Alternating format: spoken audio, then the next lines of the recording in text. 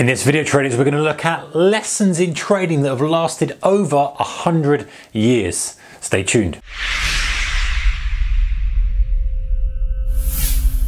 Hey guys, a very warm welcome to you. All right, so as we know, lessons in trading are almost timeless. In fact, they are timeless. If you read Reminiscences of a Stock Operator, you know that those lessons are true then as they are today. This book, which is Studies in Tape Reading by Wyckoff, aka Rollo Tape, originally produced in 1910. Unfortunately, this is not an original. This is a reproduction. You can see they kind of reproduced it and zoomed it into the pages. Really interesting read, a bit dry at times, but you know, at the end of the day, guys, this stuff is so useful because the little nuggets that you pick up in Reminiscences of a Stock Operator, things like this, all these old manuscripts almost to look at, they're like the Bible of trading. You know, these guys had nothing but literally prints coming through, just prints. And you know, tape reading is basically price action now. You know, some people say tape reading is more focused on kind of the flow of on time and sales and the market depth, and yes, perhaps it is, but this, what they call tape reading, is price action. It's how price is responding, it's how quickly it's moving, it's how it's moving relative to other stocks, all the stuff that we talk about with price action, guys. So you know, I love these kind of books, and would I recommend it? It's not for everybody, but it's interesting. If you see one lying around in a bookstore you're in, it's worth grabbing a copy. It's not like one of the top kind of 10 books out there.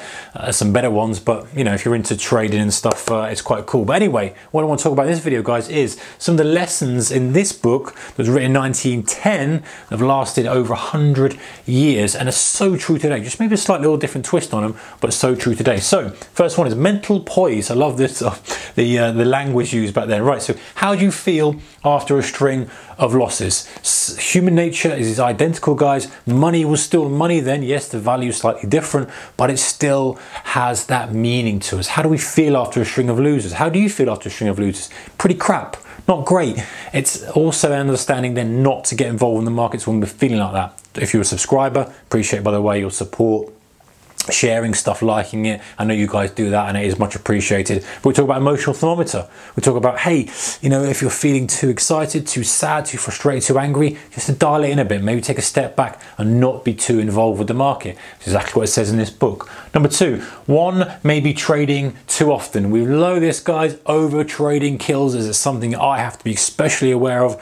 I ultimately want to be aggressive in the market, want to trade. At the end of the day, guys, we want to make money, and we think if we want to make money, we need to be in the markets, and that's true, but also got to be mindful of the losses that occur. And over trading, when you've got no edge, you're not at a place that you want to be trading, you're not at a key level, you're not at a setup, not a strategy that works for you, and just wanting to be engaged with the market all the time. It was hitting people back in the 1900s as it was is for us today. Anxiety to make a record. So in other words, that means forcing profits, trying to force something. There's some similarities here, obviously, but trying to force profits. I like to think that's maybe trying to stretch that profit target too far, or trying to get something out of a market that's not conducive to it. It's forcing things. You know, you've probably been there yourself. You tried to force trades that aren't really ready, they're not ready, the conditions aren't right, and it's kind of a combination of overtrading and what I'm going to look at in a moment, which is the market is unsuitable, i.e. conditions are poor. Listen, guys, we've talked about if you're using the right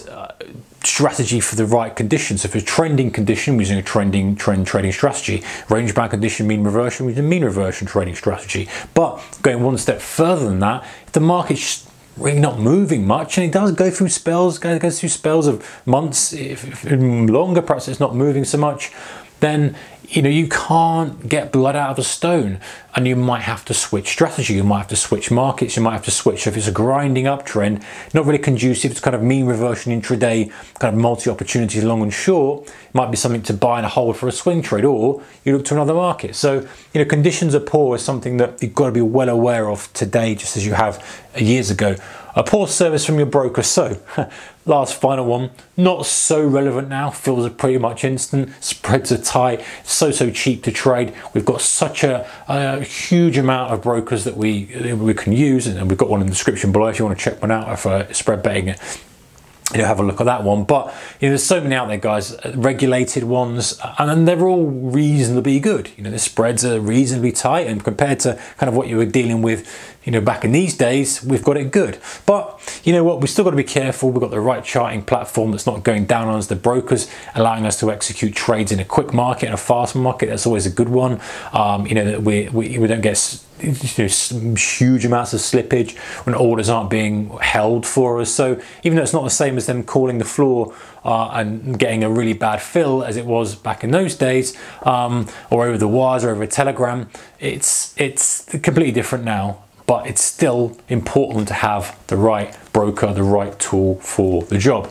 All right, guys, there is lessons that have lasted over 100 years. Some of them from this Studies in Tape reading book, which is a pretty cool book. If you've got any more that if you've got any, also guys, this is a good thing. If you've got any kind of book recommendations for real obscure old books that have kind of been reproduced, or maybe there's an odd copy on eBay or something, then please stick it in the comment section below. Sometimes you come across these little nuggets and you think, well, it's the same game today as it was all those years ago. Take care, whatever you're doing, guys. Bye-bye.